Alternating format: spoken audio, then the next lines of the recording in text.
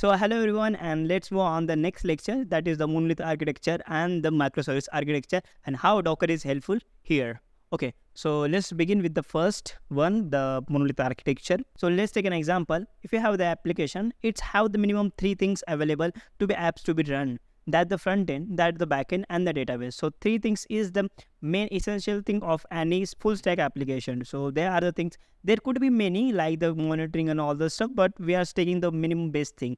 Okay, so in the monolith architecture, what will happen? We are going to bundle everything in the single package and we can deploy on the cloud. But this application is dependent to each services. Okay, the front end, back end, and the database. They are not separately, but they are dependent to each other.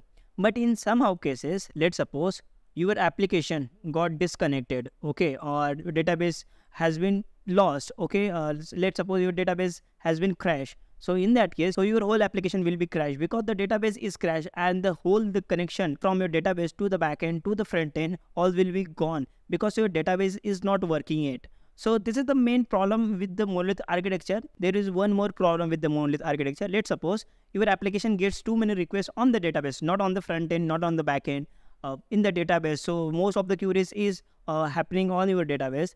And if you want to scale up that database, you can't be able to scale up. So you have to scale up the full entire application. Okay. So because we want to only upgrade the one service, that is the database. So if you want to just scale up the database, it cannot be possible in the monolith architecture. But here the microservice comes in and it's win the game.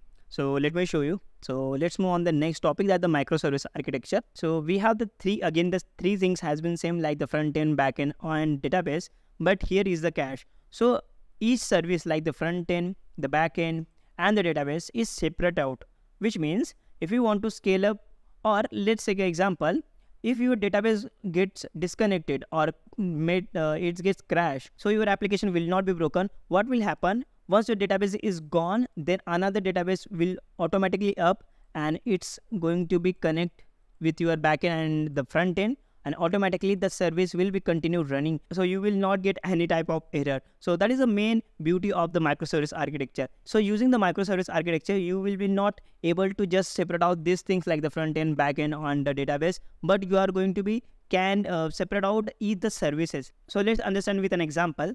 Let's suppose you have the e-commerce site and it's have the bunch of services like the search button, add to cart, and there is much more.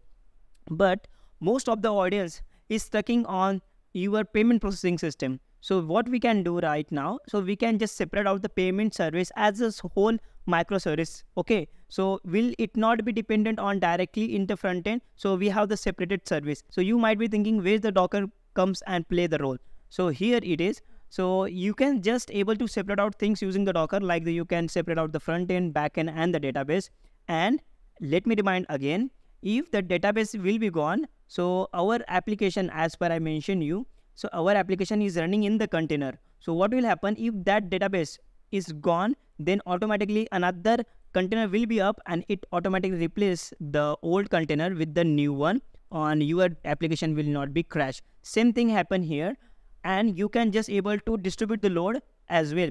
Let's suppose you have the one container and the traffic is humongous. So one container is not be able to fulfill your service. That what we can do, we can run the multiple container and each container have their payment processing system. So in this case, our application will not be get down because we have to distribute the load. Also in the microservice architecture, we scale up thing as per our need. So if we need the payment processing system to be like the 4 containers should be running, so we can just increase the 4. So we don't have to scale another services if they are not needed. So I hope you have clear idea about what is the monolith architecture and microservice architecture. So in the monolith architecture, what we can do, we can just bundle our application and deploy it. But in the microservice architecture, we separate out all the services, and that each service is running in the Docker container. So let's move on the next lecture and install the Docker in our system.